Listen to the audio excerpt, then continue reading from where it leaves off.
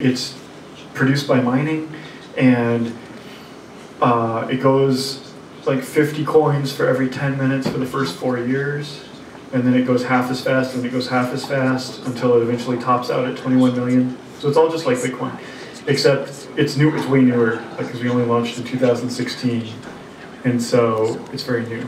So the supply is going up rapidly because it's only a year and a quarter old, just like Bitcoin did when Bitcoin was a year and a quarter old. Does that make sense? I'm not sure if that was your question, but that's what's going on with the Zcash supply. Well, thank you for the lecture. I want to ask which technical problem now you count as most complicated and important for Zcash now? Какую проблему вы считаете наиболее важной и сложной сейчас в Zcash для разработки? Oh, which technical problem? The one that we are prioritizing right now is improving the efficiency of the zero-knowledge proofs, because they were the first version that we deployed was way too inefficient.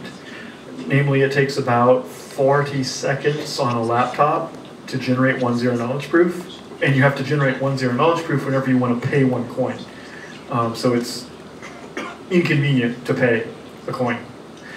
And so what we're working on right now is we've invented another really substantial improvement in the cryptography, which improves the efficiency by 10 times, which I'm really proud of, because it's not very often that you get a 10x improvement in something.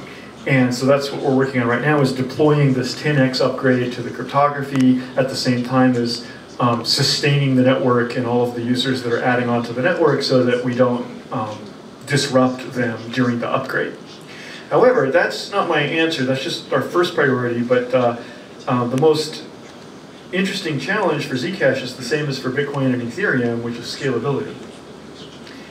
Because I don't think any of the, or most, or any of the values that cryptocurrencies and blockchains have promised us can be realized without a really great breakthrough in scalability.